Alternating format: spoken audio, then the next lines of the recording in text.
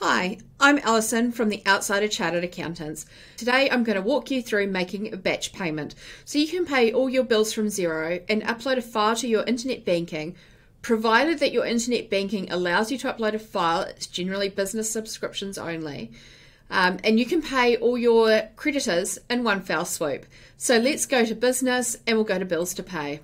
So here in my awaiting payments tab, I've got a lot of bills that I've got to pay. And I'm wanting to sort of just pay a whole lot today. So I'm going to go through and select the bills that I want to pay today. And what will happen is right here where I'm just circling my mouse, it shows you how many items you've got selected and how much those items total. So that if you've got a banking limit, you can actually keep track of how big your batch payment is. So then once we've selected the bills that we want to pay in batch, we've got a batch payment button here. And it lets us know we've selected 6 items to pay.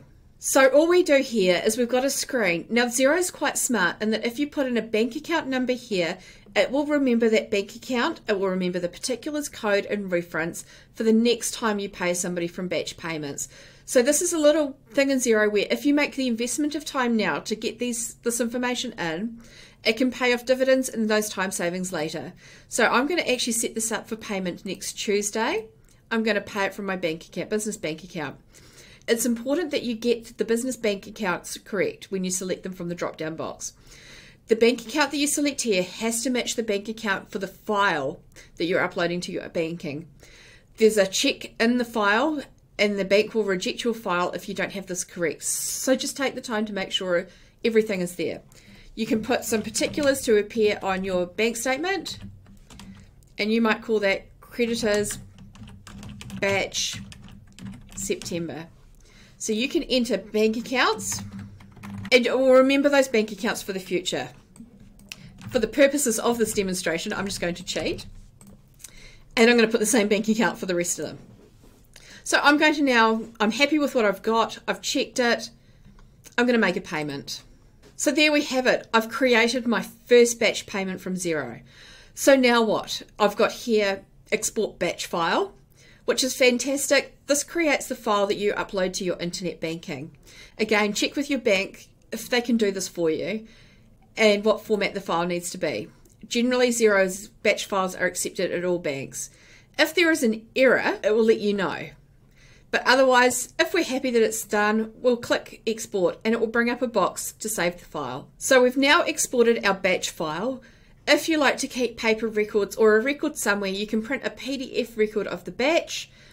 To let your suppliers know that you've paid them, you've got a send remittance button here.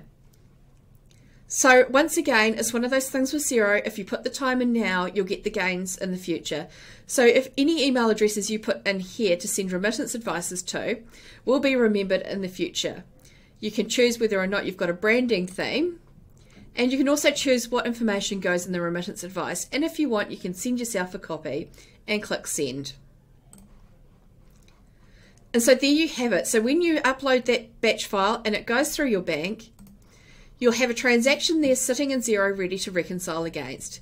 So if we go to our reconciliation report, if we look here at my bank reconciliation report, I'm just going to run it because I set that in the future.